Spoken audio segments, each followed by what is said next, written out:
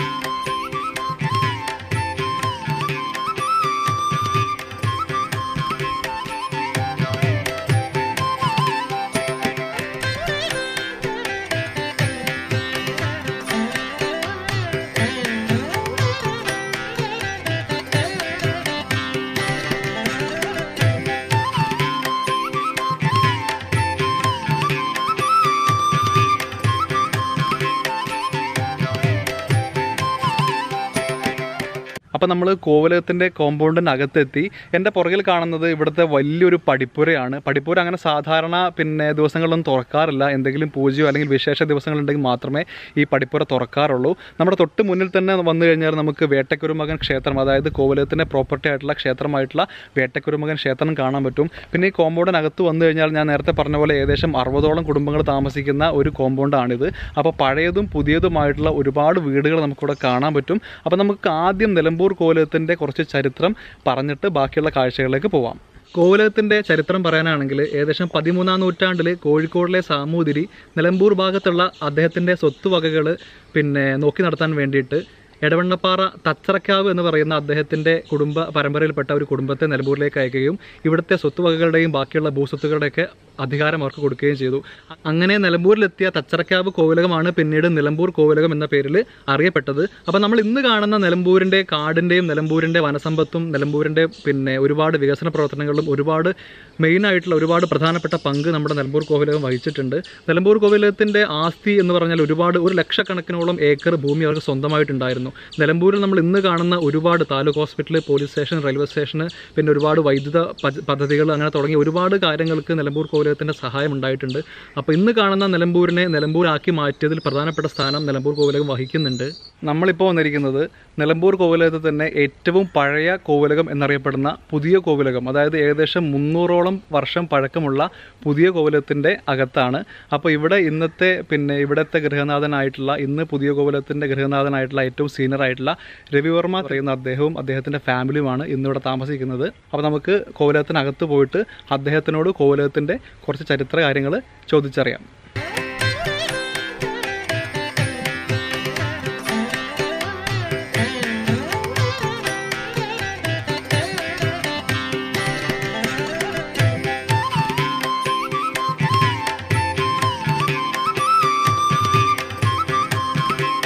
നമ്മളിപ്പോൾ നിലമ്പൂർ കോവിലകത്തിൻ്റെ തറവാടായിട്ടുള്ള പുതിയ കോവിലകം എന്നറിയപ്പെടുന്ന നിലമ്പൂർ കോവിലകത്തിലെ ഏറ്റവും പഴക്കമുള്ള ഏകദേശം 300ഓളം വർഷങ്ങൾ പഴക്കമുള്ള പുതിയ കോവിലകത്തിൻ്റെ പൂമുഖത്തിലാണ് എത്തിയിരിക്കുന്നത്.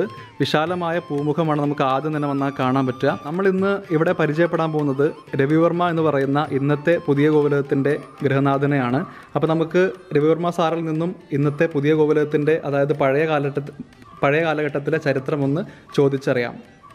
നിലമ്പൂർ കോവിലകം ഏകദേശം 13ാം നൂറ്റാണ്ടിൻ്റെ മധ്യത്തോടുകൂടി കൊണ്ടോട്ടിക്കടുത്തുള്ള നെടിയിരുപ്പ് എന്ന് പറഞ്ഞ സ്ഥലത്ത് നിന്നാണ് നിലമ്പൂരിലേക്ക് വരുന്നത്. നിലമ്പൂർ വരുവാനുള്ള കാരണം സാമൂതിരിയുടെ അതിർത്തി കാക്കാൻ വേണ്ടിയിട്ടാണ് ഇങ്ങോട്ടേക്ക് താമസം മാറ്റുന്നത്.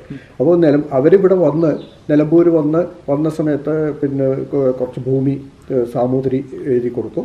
അത് കഴിഞ്ഞിട്ട് പിന്നെ അവർ ദേ ബിക്കേം ലാൻഡ് ലോഡ്സ് എന്ന് പറഞ്ഞു കഴിഞ്ഞാൽ അവർ ഏകദേശം 1,00,000 ചില്ലാനും ഏക്കറ പിന്നെ ഫോറസ്റ്റ് ലാൻഡ് തന്നെ നിലമ്പൂർ കോവിലകത്തേക്ക് ഒരു കാലത്ത് ഉണ്ടായിരുന്നു. അതിൽ നിന്നാണ് 30,000 ഏക്കറ സ്ഥലം പിന്നെ ഗോളിയൂർ റയോൺസിൻ്റെ ആവശ്യമാക്കാൻ ബിർളക്ക് കൊടുക്കുന്നത്. അത് ഒരു ചരിത്രം. നിലമ്പൂർ കോവിലകത്ത് വന്നതിന് ശേഷം ഇവരാദ്യമായിട്ട് പുഴയുടെ തീരത്തുള്ള ഒരു സ്ഥലത്തായിരുന്നു താമസിച്ചുകൊണ്ടുണ്ടായിരുന്നത്. അത് അന്ന് അറിയപ്പെടുന്നത് മൂലസ്ഥാനം. പുഴ എന്ന് പറയുന്നത് ചാലിയാറിൻ്റെ അടുത്തായിട്ടായിരുന്നു താമസിച്ചുകൊണ്ടുണ്ടായിരുന്നത്. അത് അന്ന് ഇവർ താമസിച്ചിരുന്ന സ്ഥലത്തിന് അറിയപ്പെടുന്നത് മൂലസ്ഥാനം എന്നായിരുന്നു. അപ്പോൾ ആ മൂലസ്ഥാനം എന്ന് പറഞ്ഞു പിന്നെ അത് അവസാനം മൂസ്രാമ്പിയായി മാറി. അങ്ങനെയാണ് പിന്നെ അറിയപ്പെട്ടത്. പുതിയ തലമുറയോടൊക്കെ ചോദിച്ചാൽ മൂസ്രാമ്പി എന്നാണ് പറയുക. ഇപ്പം ആ സ്ഥലം പൊളിഞ്ഞു പോയി. അവിടെ താമസിച്ചുകൊണ്ടാണ് അവരുടെ തറവാടായിട്ടുള്ള പുതിയ കോവിലകം പണി കഴിച്ചിട്ടുള്ളത്. അത് ഏകദേശം 300 ചില്ലാനും കൊല്ലങ്ങൾക്ക് മുമ്പാണ്. അന്ന് ഈ കോവിലകം ഒരു 16 കെട്ടായിരുന്നു. ഇപ്പോൾ കുറച്ച് ഭാഗം പൊളിച്ചു. ഇപ്പോൾ 12 കെട്ടിലാണുള്ളത്. അത് ഇതേ കാലത്ത് തന്നെയാണ് നിലമ്പൂർ കോവിലത്തെ പിന്നെ ക്ഷേത്രമായിട്ടുള്ള വേട്ടക്കരു മകൻ ക്ഷേത്രം കൂടി പണിയുന്നത്. ഏകദേശം ഒരേ കാലത്താണ് പണി നടന്നിട്ടുള്ളത്. കോവിലകത്ത് ഇവിടെ താമസാക്കി. അങ്ങനെ എല്ലാ കുടുംബം അന്ന് ജോയിൻറ്റ് ഫാമിലി ആയതുകൊണ്ട്, കൂട്ടുകുടുംബമായതുകൊണ്ട് ഇവിടെ എല്ലാവരും ഇവിടെയായിരുന്നു താമസിച്ചുകൊണ്ടുണ്ടായിരുന്നത്. ഇവിടെ പിന്നെ ഒരടുക്കള, എല്ലാവരും ഒന്നിച്ചാണ് ഭക്ഷണം കഴിക്കലും അങ്ങനെയൊക്കെയാണ്. പിന്നെ അത് കൂടാതെ അന്നത്തെ കാലത്ത് ഈ 5ാം ക്ലാസ് വരെ ഇവിടെ ഇരുത്തി പഠിപ്പിക്കുകയും അത് കഴിഞ്ഞിട്ട് 5ാം ക്ലാസ്സിൻ്റെ സ്റ്റാൻഡേർഡ് കഴിഞ്ഞിട്ടാണ് പിന്നെ സ്കൂളിൽ ചേരുന്നത്. അപ്പോൾ അന്ന് ഇവിടെ ഒരു സ്കൂൾ ഉണ്ടായിരുന്നില്ല. അപ്പോൾ അങ്ങനെയാണ് ഇത് പിന്നെ കോവിലകത്തെ പിന്നെ സ്വന്തമായിട്ടൊരു സ്കൂൾ മാനവേദൻ ഹൈസ്കൂൾ തുടങ്ങുന്നതും. അത് കഴിഞ്ഞ് പിന്നെ അത് അവസാനം അത് സർക്കാരിലേക്ക് ഫ്രീ ആയിട്ട് ഒരു 18 ഏക്കർ സ്ഥലവും ഏകദേശം 2000 ചില്ലാനും കുട്ടികൾക്ക് ഇരുന്ന് പഠിക്കാൻ പറ്റിയിട്ടുള്ളൊരു ബിൽഡിങ്ങോട് കൂടിയിട്ട് സർക്കാരിലേക്ക് ഫ്രീ ആയിട്ട് കൊടുത്തിട്ടുള്ളത്. അതാണ് നിലമ്പൂർ കോവിലകത്തിൻ്റെ ആദ്യകാല ചരിത്രം. പിന്നെ നിലമ്പൂർ കോവിലകത്തിന് രാജ്യഭാരം ഉണ്ടായിട്ടുള്ള സാമൂതിരിയുടെ സാമന്തം എന്നുള്ള നിലയിലായിരുന്നു. പിന്നെ അത് കഴിഞ്ഞിട്ട് പിന്നെ ഒരു ഇതെന്താ വെച്ചാൽ ഇവര് ഏറനാടിൻ്റെ അന്ന് ഈ നിലമ്പൂരിൽ ഇരിക്കുന്ന ഏറനാട് താലൂക്ക് എന്നാണ് അറിയപ്പെടുന്നത്. ഏറനാട് താലൂക്കിൻ്റെ ഡെവലപ്മെൻറ്റിന് വേണ്ടിയിട്ട് വളരെ കാര്യങ്ങൾ ചെയ്തിട്ടുണ്ട്. അതിലൊരു കാര്യമാണ് ഈ സ്കൂളിൻ്റെ കാര്യം. പിന്നെ വേറൊരു കാര്യം, അന്നൊന്നും പിന്നെ എങ്ങനെ വെച്ചാൽ ഇവിടെ ഡോക്ടേഴ്സോ ചികിത്സക്കുള്ള യാതൊരുവിധ സൗകര്യങ്ങളും ഉണ്ടായിരുന്നു. കോവിലകത്തുള്ള ചികിത്സക്ക് വരുന്നത് കോഴിക്കോട് നിന്നാണ് ഡോക്ടേഴ്സ് ഇവിടെ വന്ന് ചികിത്സിച്ചിരുന്നത്. അപ്പോൾ അന്നത്തെ കാരണം മാനവേദൻ രാജ അദ്ദേഹം പറഞ്ഞു അത് ശരിയാവില്ല, നാട്ടുകാർക്കും കൂടെ അതിനുള്ള സൗകര്യം ഒരുക്കി കൊടുക്കണം എന്ന് പറഞ്ഞിട്ട് 1/2 ഏക്കർ സ്ഥലവും ഒരു ബിൽഡിങ്ങും ഒരു ക്ലിനിക്കിനുള്ള ഒരു ബിൽഡിങ്ങും കെട്ടി പിന്നെ സർക്കാരിലേക്ക് കൊടുക്കുകയാണ്. അവിടെയാണ് ഇപ്പോഴത്തെ താലൂക്ക് ഹോസ്പിറ്റൽ ഉള്ളത്. പിന്നെ പോലീസ് സ്റ്റേഷൻ്റെ ബിൽഡിങ്ങും അതും കൊടുത്തത് സ്ഥലവും പിന്നെ ബിൽഡിങ്ങും കെട്ടിക്കൊടുത്തത് നിലമ്പൂർ കോവിലകത്താണ്. ഗൂഡല്ലൂരിൽ നിന്ന് ഊട്ടിയിലേക്ക് പോകുന്ന വഴിക്ക് ഒരു ഹൈഡ്രോ ഇലക്ട്രിക് പ്രോജക്റ്റ് ഉണ്ട്. അപ്പോൾ അവിടുന്ന് ഇലക്ട്രിസിറ്റി നിലമ്പൂരേക്ക് കൊണ്ടുവരാൻ വേണ്ടിയിട്ട് നിലമ്പൂർ കോവിലകം 1300 തേക്കിൻ പിന്നെ പോസ്റ്റുകൾ ഫ്രീ ആയിട്ട് കൊടുത്തിട്ടുണ്ട്. അങ്ങനെയാണ് ഇവിടെ നിലമ്പൂർ ആദ്യമായിട്ട്, അത് 1952-ലോ 53-ലോ ആണെന്നാണ് തോന്നുന്നത് ഇവിടെ എത്തുന്നത്. ആ ഒരു കാര്യം കൂടെ എനിക്ക് തോന്നുന്നു നിലമ്പൂർ കോവിലകം ചെയ്തിട്ടുള്ള ഏറ്റവും വലിയൊരു കാര്യം അതായിരിക്കണം. കാരണം എന്ന് വെച്ചാൽ ആ ലൈറ്റ് വന്നതോടുകൂടി സ്ഥലത്തിൻ്റെ നമ്മുടെ എറണാടിൻ്റെ മുഖഛായ വരെ മാറി എന്നൊക്കെ പറയാൻ വേണമെന്നുണ്ടെങ്കിൽ ഇവിടുന്നാണ് പിന്നെ കോഴിക്കോടേക്ക് എക്സ്റ്റൻഷൻ വന്നത്. ശരിക്കും കോഴിക്കോട് ടൗണിൽ വരുന്നതിന് മുമ്പേ ഇലക്ട്രിസിറ്റി വന്ന സ്ഥലമാണ് നിലമ്പൂർ. പിന്നെയുള്ളത് ഇവിടെ റെയിൽവേ ഇതൊക്കെ വരാൻ വേണ്ടിയിട്ട് 150 ഏക്കർ സ്ഥലം ഫ്രീ ആയിട്ട് കൊടുത്തിട്ടുണ്ട്. ഇതാണ് നിലമ്പൂർ കോവിലകത്തിൻ്റെ ചെറിയൊരു വിവരണം പറയുകയാണെങ്കിൽ. നമ്മൾ ഈ വന്നിരിക്കുന്ന പുതിയ കോവിലകം പണ്ടത്തെ കാലത്ത് 16 കെട്ടായിരുന്നു. പക്ഷേ കുറച്ച് വർഷങ്ങൾക്ക് മുന്നേ അതിലൊരു 4 കെട്ട് പൊളിച്ചു കളയുകയും ഇപ്പോൾ ഈ കോവിലകം 12 കെട്ടാണ്. ഏകദേശം 21ഓളം മുറികളുള്ള വലിയ 2 നില കെട്ടിടമാണ് ഈ പുതിയ കോവിലകം. അപ്പോൾ നമ്മൾ ഉള്ളിൽ പോയി കഴിഞ്ഞാൽ കുറച്ച് ഇൻട്രസ്റ്റിംഗ് ആയിട്ടുള്ള കുറച്ച് പഴയ ഫർണിച്ചറുകൾ, കുറച്ച് കാഴ്ചകളൊക്കെ കാണാനുണ്ട്. അപ്പോൾ സാറ് നമുക്ക് കാണിച്ചു തരാമെന്ന് പറഞ്ഞിട്ടുണ്ട്. അപ്പോൾ ഉള്ളിൽ പോയിട്ട് അതിൻ്റെ കാഴ്ചകൾ കാണാം. നമുക്ക് ആദ്യം തന്നെ വന്നു കഴിഞ്ഞാൽ ഇവിടെ കാണാൻ പറ്റുക വലിയ ഒരു മരത്തിൻ്റെ ഡെസ്ക്കാണ്. ഇതിനും ഏകദേശം 300ഓളം വർഷത്തെ പഴക്കമുണ്ടെന്നാണ് പറയുന്നത്. നല്ല കൊത്തുപണികളൊക്കെ ചെയ്തിട്ട് നല്ല വൃത്തിയായിട്ടാണ് അന്ന് ചെയ്തിരിക്കുന്നത്. പിന്നെ ഇൻട്രസ്റ്റിംഗ് ആയിട്ടുള്ളൊരു കാര്യം എന്താണെന്ന് വെച്ച് കഴിഞ്ഞാൽ ഈ കാണുന്ന സോഫ പോലുള്ള സെറ്റപ്പ് പണ്ട് ഇവിടുത്തെ സർവാണി സദ്യയ്ക്ക് ഉപയോഗിച്ചിരുന്ന കറി കറി ഇട്ട് വെക്കാൻ സൂക്ഷിച്ചിരുന്ന വലിയൊരു പാത്രമായിരുന്നു. തോണി പോലെയുള്ള രൂപത്തിലുള്ളൊരു പാത്രമായിരുന്നു. അത് രൂപമാറ്റം വരുത്തി ഒരു സോഫ ആക്കിയതാണ്. വളരെ ഇൻട്രസ്റ്റിംഗ് ആയിട്ടുള്ള കണ്ടില്ല, അത്രത്തോളം പഴക്കം, ഈ പറഞ്ഞ പോലെ ഏകദേശം 300ഓളം വർഷത്തെ പഴക്കം ഉള്ള ഒരു മരത്തിൻ്റെ ഒരു ഉരുപ്പടിയാണ് നമ്മൾ കാണുന്നത്. കണ്ടില്ലേ? ഇത് പണ്ട് കാലത്ത് ഏകദേശം 100ഓളം വർഷം പഴക്കമുള്ള ഒരു പത്തായമാണ്. പത്തായം എന്ന് പറഞ്ഞു കഴിഞ്ഞാൽ ധാന്യങ്ങളും പച്ചക്കറികളും അങ്ങനെയുള്ള സാധനങ്ങളൊക്കെ ഇട്ട് വെക്കാൻ വേണ്ടിയിട്ട് അടുക്കളയിൽ ഉപയോഗിച്ചിരുന്ന വലിയൊരു സ്റ്റോറേജ് ഡിവൈസാണ്. ഇതിന് ഇൻട്രസ്റ്റിംഗ് ആയിട്ടുള്ള സംഭവം എന്താണെന്ന് വെച്ച് കഴിഞ്ഞാൽ ഈ കാണുന്ന ഒരു ഡിവൈസാണ്. ഇതിന് നമ്മൾ നൂൽപുട്ട് ഉണ്ടാക്കാൻ ഉപയോഗിച്ചിരുന്ന പണ്ട് കാലത്തെ ഒരു സംഭവമാണ്. ഈ കാണുന്നത് പൂമുഖത്തിലെ തറയാണ്. ഈ തറയ്ക്കുള്ള പ്രാധാന്യം എന്താണെന്ന് വെച്ച് കഴിഞ്ഞാൽ പണ്ട് കാലത്ത് കോവിലകത്തിലുള്ള കല്യാണം നടന്നിരുന്നത് അല്ലെങ്കിൽ താലികെട്ട് തുടങ്ങിയ ചടങ്ങുകളൊക്കെ നടന്നിരുന്നത് ഈ ഒരു തറയിൽ വെച്ചിട്ടാണ്. ഇപ്പോഴും വളരെയധികം മനോഹരമായിട്ടാണ് ഈ തറ മെയിൻറ്റെയിൻ ചെയ്തിരിക്കുന്നത്. ഈ പൂമുഖത്തിൽ ഉപയോഗിച്ചിരിക്കുന്ന മരങ്ങളൊക്കെ കാട്ടുമരങ്ങളാണ്. പലതരം മിക്സഡ് മരങ്ങൾ കൊണ്ടാണ് ഈ കാണുന്ന പൂമുഖത്തിലെ മരത്തിൻ്റെ എല്ലാ വർക്കും ചെയ്തിരിക്കുന്നത്. ഇത്രയും വർഷം പഴക്കമായിട്ടും ഒരു കേടുപാടും കൂടാതെ ആണ് നമുക്കിവിടെ വന്നു കഴിഞ്ഞാൽ ഈ മരത്തിൻ്റെ വർക്കുകളൊക്കെ കാണാൻ പറ്റുക. വലിയ തൂണുകളാണ് ഇവിടുത്തെ പൂമുഖത്തിൻ്റെ വലിയൊരു അട്രാക്ഷൻ. ഇതേപോലത്തെ ഒരുപാട് തൂണുകൾ നമുക്കിവിടെ വന്നു കഴിഞ്ഞാൽ കാണാൻ പറ്റുന്നതാണ്.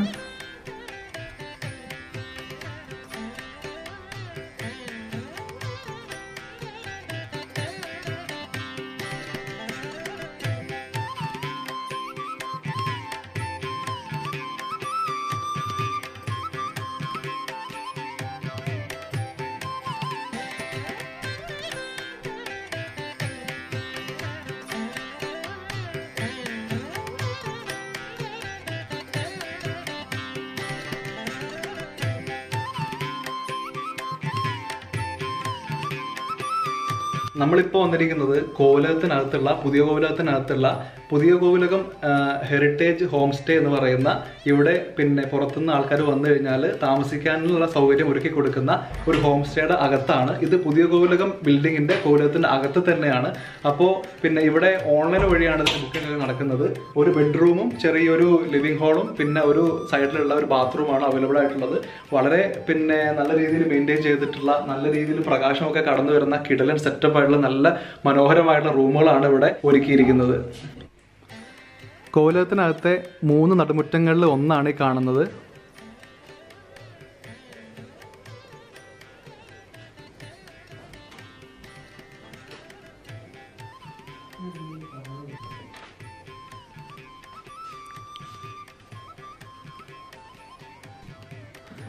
പണ്ട് കാലത്ത് ഉപയോഗിച്ചിരുന്ന ഓട്ടിൻ്റെ ഒരുപാട് പാത്രങ്ങൾ ഇവിടെ ഡിസ്പ്ലേക്ക് വെച്ചിട്ടുണ്ട്. ഒരുപാട് വർഷം പഴക്കമുള്ള സംഭവങ്ങളാണ്.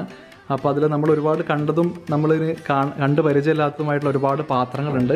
അപ്പോൾ അതൊന്ന് കാണിച്ചു തരാം. ഇത് പണ്ട് കാലങ്ങളിൽ വെള്ളം കുടിക്കാനായിട്ട്, രാത്രി കാലങ്ങളിലൊക്കെ വെള്ളം കുടിക്കാനായിട്ട് വെള്ളം എടുത്തു വെച്ചിരുന്ന ഒരു പാത്രമായിരുന്നു. അത്യാവശ്യം നല്ല വെയിറ്റുള്ള പാത്രമാണ് കേട്ടോ. കണ്ടില്ലേ? ഇത് ചായയൊക്കെ ഒഴിച്ച് കുടിക്കാൻ വേണ്ടി ഉപയോഗിച്ചിരുന്ന ഒരു പാത്രമാണ്. ഇതും നല്ല വെയിറ്റുള്ള പാത്രമാണ്. കണ്ടു കഴിഞ്ഞാൽ വെയിറ്റ് തോന്നില്ലെങ്കിലും അത്രത്തോളം നല്ല ക്വാളിറ്റി ആയിട്ടുള്ള ഓട് കൊണ്ടാണ്, മെറ്റൽ കൊണ്ടാണ് ഈ പാത്രങ്ങളൊക്കെ ഉണ്ടാക്കിയിരിക്കുന്നത്. ഇപ്പോൾ ഒന്നും ഉപയോഗിക്കുന്നില്ല, ഇതൊക്കെ ഡിസ്പ്ലേക്ക് വെച്ചിരിക്കുകയാണ് ഇവിടെ. ഈ കാണുന്നത് ചെല്ലപ്പെട്ടി എന്ന് പറയുന്ന ഒരു പാത്രമാണ്. പണ്ട് കാലത്തെ ആൾക്കാർ വെറ്റില മുറുക്കാൻ, ചുണ്ണാമ്പ് എന്നിത്യാദി സാധനങ്ങളൊക്കെ സൂക്ഷിക്കാൻ വേണ്ടി ഉപയോഗിച്ചിരുന്ന സാധനമാണത്, ചെല്ലപ്പെട്ടി. ഞാനും ആദ്യമായിട്ട് കാണും, പക്ഷെ ഒരുപാട് കേട്ടിട്ടുണ്ട് ചെല്ലപ്പെട്ടി എന്ന് പറയുന്ന സംഭവം. അങ്ങനെ നമ്മൾ പുതിയ കോവിലത്തു നിന്ന് ഇറങ്ങി. ഈ കാണുന്ന സ്ഥലത്തൊക്കെ പണ്ട് പുതിയ കോവിലത്തിൻ്റെ പഴയ ബിൽഡിങ്സൊക്കെ ഉണ്ടായിരുന്നു. അന്ന് ഇവിടെ ഒരു പത്തായപ്പുരയൊക്കെ ഇവിടെ ഉണ്ടായിരുന്നു. പിന്നെ തൊട്ടപ്പുറത്ത് കാണുന്ന സ്ഥലത്തും ഈ കാണുന്ന ഇടതുഭാഗത്ത് ഈ സ്ഥലത്തൊക്കെ ഇതിൻ്റെ ബിൽഡിങ്സ് ഉണ്ടായിരുന്നു. പക്ഷേ അതൊക്കെ പൊളിച്ചു നീക്കി നമുക്കിപ്പോൾ ഈ കാണുന്ന ഒരു ബിൽഡിംഗ് മാത്രമാണ് നമുക്കിവിടെ വന്നു കഴിഞ്ഞാൽ കാണാൻ പറ്റുക. ഈ പുതിയ കോവിലകം അല്ലാതെ സുധർമ്മ കോവിലകം, അഞ്ചുമുറി കോവിലകം, വലിയ കോവിലകം എന്ന് പറയുന്ന ഒരുപാട് കോവിലങ്ങൾ നമുക്കിവിടെ വന്നാൽ കാണാൻ പറ്റുന്നുണ്ടായിരുന്നു. പക്ഷേ നമ്മൾ നേരത്തെ പറഞ്ഞ പോലെ അതൊക്കെ നമ്മുടെ പ്രൈവറ്റ് പ്രോപ്പർട്ടി ലിസ്റ്റിൽ പെടുന്ന സംഭവങ്ങളാണ്. അപ്പോൾ അവിടെ ഒന്നും നമുക്ക് പെർമിഷൻ ഇല്ലാതെ പോകാനോ ഷൂട്ട് ചെയ്യാനുള്ള പെർമിഷൻ ഇല്ല. അപ്പോൾ നമുക്ക് കുറച്ചപ്പുറത്ത് നമ്മുടെ ചാലിയാർ പുഴ ഒഴുകുന്ന വളരെ മനോഹരമായിട്ടുള്ള ഒരു പുഴയുടെ തീരമുണ്ട്. അവിടെ പോയിട്ട് ചാലിയാർ പുഴയുടെ കുറച്ച് കാഴ്ചകൾ കാണാം.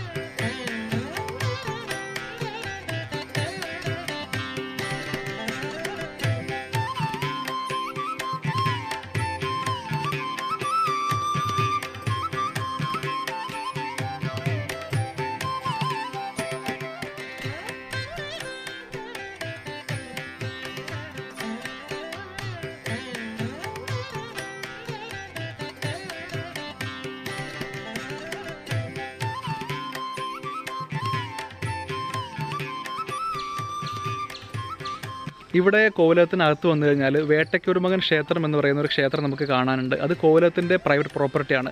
ഈ വേട്ടയ്ക്കൊരുമകൻ ക്ഷേത്രത്തിൻ്റെ ഉത്സവമായിട്ട് എല്ലാ വർഷവും ധനുമാസത്തിൽ 20-ാം തീയതി സ്റ്റാർട്ട് ചെയ്യുന്ന വേട്ടയ്ക്കൊരുമകൻ ഉത്സവം എന്ന് പറയുന്ന ഒരു ഉത്സവം നടക്കാറുണ്ട്. ആ ഒരു ഉത്സവത്തിൻ്റെ പ്രത്യേകത എന്താണെന്ന് വെച്ച് കഴിഞ്ഞാൽ ഇവിടുത്തെ കാടും ഇവിടുത്തെ കാട്ടിലെ ആദിവാസികളും അവരും ഈ കോവിലകവുമായിട്ട് എത്രത്തോളം നല്ല ബന്ധത്തിലായിരുന്നു എന്ന് കാണിക്കുന്ന ഒരു ഉത്സവമാണ് നമുക്ക് നിലമ്പൂർ പാട്ടുത്സവം. അതെന്താണെന്ന് വെച്ച് കഴിഞ്ഞാൽ ഈ ഉത്സവത്തിൻ്റെ 4-ാമത്തെ ദിവസം സർവാണി സദ്യ എന്ന് പറയുന്ന ഒരു ചടങ്ങുണ്ട്. അതായത് ആദിവാസികളെല്ലാം നമ്മുടെ ഉത്സവത്തിന് വേണ്ടിയിട്ട് ഈ ക്ഷേത്രത്തിലെത്തുകയും അവർക്ക് വയറ് നിറച്ച് ഭക്ഷണം കൊടുക്കുകയും ചെയ്യും. അങ്ങനെ വയറ് നിറച്ച് ഭക്ഷണം കൊടുത്തതിന് ശേഷം ബാക്കി വരുന്ന ഭക്ഷണം ഇവർ അവരുടെ വീട്ടിലേക്ക് കൊണ്ടുപോവുകയും പാറപ്പുറത്ത് വെച്ച് ഉണക്കി മരുന്നായിട്ട് സൂക്ഷിക്കുകയും ചെയ്യും. പിന്നെയുള്ള അടുത്ത വർഷത്തിൽ ഉത്സവം വരുന്നത് വരെ ഇവർക്ക് എന്തെങ്കിലും അസുഖം വന്നു കഴിഞ്ഞാൽ ഇവർ ഈ ഉണക്കി വെച്ചിരിക്കുന്ന ഭക്ഷണമാണ് മരുന്നായിട്ട് ഉപയോഗിക്കുക. അപ്പോൾ അത്രത്തോളം പ്രധാനമായിട്ട് ആദിവാസികൾ ഇവിടുത്തെ കാടിൻ്റെ മക്കൾ കണ്ടിരുന്ന ഒരു ഉത്സവമാണ് നമ്മുടെ പാട്ടുത്സവം. ആ പാട്ടുത്സവം ഇന്നും എല്ലാ വർഷവും ജനുവരിയിൽ ഇവിടെ നടക്കുന്നുണ്ട്. ആ പാട്ടുത്സവത്തിൻ്റെ ഒരു കൊമേഴ്ഷ്യൽ രൂപമായിട്ടാണ് ഇവിടെ നിലമ്പൂർ പാട്ടുത്സവം എന്ന് പറഞ്ഞിട്ട് നമ്മൾ ഇന്ന് കാണുന്ന രീതിയിലുള്ള കാർണിവലായിട്ടുള്ള ഉത്സവങ്ങളൊക്കെ നടക്കുന്നത്. ഈ കാണുന്നതാണ് നമ്മൾ നിലമ്പൂരുകാർ കോലോത്തുമുറിയിലെ ചാലിയാർ കടവ് എന്നറിയപ്പെടുന്ന പുഴയുടെ തീരം. ഇത് നല്ല ശാന്തസുന്ദരമായ പുഴയാണെങ്കിലും നല്ല അടിയൊഴുക്കും നല്ല ആഴവുമുള്ള സ്ഥലമാണ് നമ്മൾ ഈ കാണുന്നത്.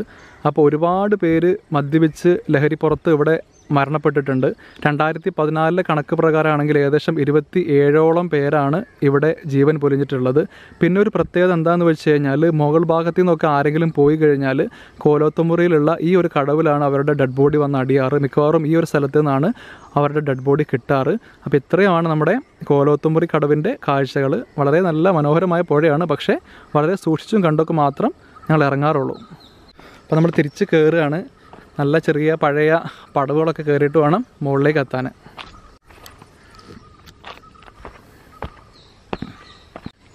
കോലകത്തിൻ്റെ പ്രതാപ കാലഘട്ടങ്ങളിൽ കോലകത്തിന് മാത്രമായിട്ട് ഏകദേശം 72ഓളം ആനകളുണ്ടായിരുന്നു. വളരെ ഇൻട്രസ്റ്റിംഗ് ആയിട്ടുള്ള കാര്യം എന്താണെന്ന് വെച്ച് കഴിഞ്ഞാൽ ആ 72 ആനകളിൽ 17ഓളം ആനകൾക്ക് അന്ന് റേഷൻ കാർഡ് ഉണ്ടായിരുന്നു. കാരണം എന്താണെന്ന് വെച്ച് കഴിഞ്ഞാൽ ആ ആനകൾ പല ആനകളും കൂപ്പിൽ തൊഴിലിൽ അല്ലെങ്കിൽ കൂപ്പിൽ മരം പിടിക്കാൻ ജോലിക്ക് ഉപയോഗിച്ചിരുന്ന ആനകളായിരുന്നു. അപ്പോൾ അങ്ങനത്തെ ആനകളെ വെറ്റിനറി സർജൻ പരിശോധിച്ച് സർട്ടിഫൈ ചെയ്തിട്ട് അവർക്ക് വേണ്ട പ്രത്യേക റേഷൻ കൊടുക്കുന്നതിന് വേണ്ടിയിട്ട് അങ്ങനെ 17ഓളം ആനകൾക്ക് റേഷൻ കാർഡ് വരെ ഉണ്ടായിരുന്നു എന്നാണ് ചരിത്രം പറയുന്നത്. കാടിൻ്റെ മക്കളോടുള്ള സ്നേഹം എന്നതുപോലെ തന്നെ മതസൗഹാർദ്ദം അല്ലെങ്കിൽ മറ്റുള്ള മതസ്ഥരോട് എങ്ങനെ പെരുമാറണം എന്നുള്ള കാര്യങ്ങളിൽ വളരെയധികം കണിശത പുലർത്തിയിരുന്ന ഒരു തലമുറയാണ് നമുക്ക് കാണാൻ പറ്റുക. അതിന് എക്സാമ്പിൾ എന്താണെന്ന് വെച്ച് കഴിഞ്ഞാൽ 1921 കാലഘട്ടങ്ങളിൽ നമ്മുടെ മാപ്പിള ലഹള ഉണ്ടായ സമയത്ത് നിലമ്പൂർ കോവിലകത്തും അന്യദേശങ്ങളിൽ നിന്നുള്ള മാപ്പിളമാർ വന്നിട്ട് ആക്രമണം ഉണ്ടായി. ആ സമയത്ത് ഒരുപാട് ജോലിക്കാർ, ഒരുപാട് മുസ്ലിംസ് ആയിട്ടുള്ള ജോലിക്കാർ നമ്മുടെ കോവിലകത്തിന് താഴെ ജോലി ചെയ്യുന്നുണ്ടായിരുന്നു. അതിലൊരാൾ മൊയ്തീൻ എന്ന് പറയുന്ന ഒരാൾ തോണി മാർഗം ചാലിയാർ പുഴയിലൂടെ ഇവിടെ കോവിലത്തുണ്ടായിരുന്ന എല്ലാ ആൾക്കാരെയും ഫറോക്കിലേക്ക് എത്തിക്കുകയും ഫറോക്കിൽ നിന്ന് ട്രെയിൻ മാർഗം തൃശ്ശൂരിലേക്ക് ശക്തൻ തമ്പുരാൻ്റെ പാലസിലേക്ക് എത്തിച്ച് അവിടെ അവരെ സുരക്ഷിതമായിട്ട് എത്തിക്കുകയും ചെയ്തു. അങ്ങനെ ആ ഒരു നന്ദി സൂചകമായിട്ട് മൊയ്തീൻ എന്ന് പറയുന്ന ആ ഒരാൾ മരിക്കുന്നത് വരെ അവർക്ക് വേണ്ട എല്ലാ സഹായങ്ങളും ചെയ്തു കൊടുത്തത് കോവിലത്തു നിന്നായിരുന്നു.